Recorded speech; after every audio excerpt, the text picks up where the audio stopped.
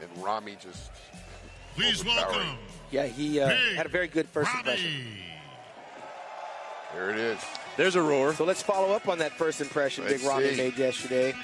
As social media, we're rooting predominantly for Big Ramy because I think he's so much better than he was, not at his last Olympia, but the last Arnold Classic in March.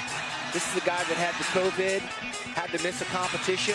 He got here by way of a special invitation, Rich, Dan Solomon and company. I know, they just invited him even though he wasn't qualified. And now he's knocking on the door to history. He definitely belongs up there.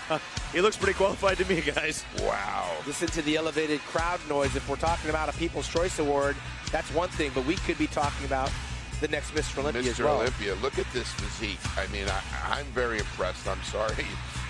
It just, that side shot, this shot here right now kills it.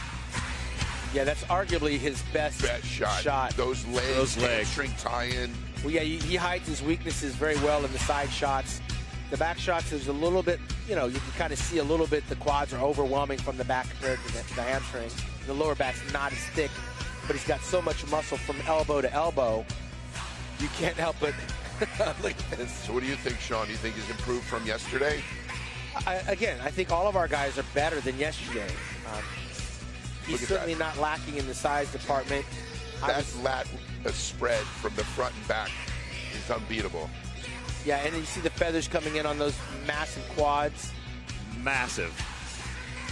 His legs, you know, some critics say are a little too big for his physique. Well, they are. Go ahead.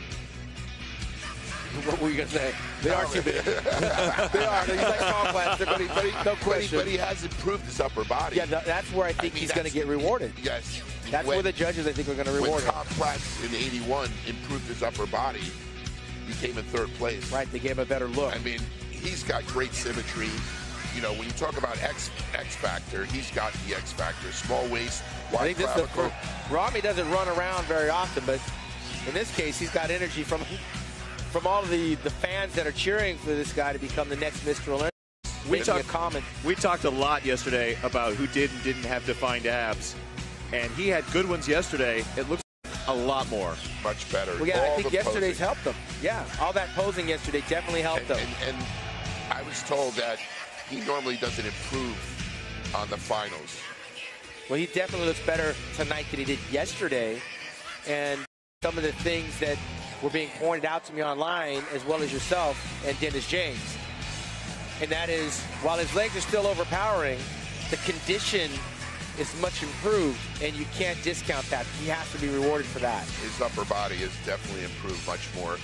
I mean, you can criticize each one of these competitors on their weaknesses.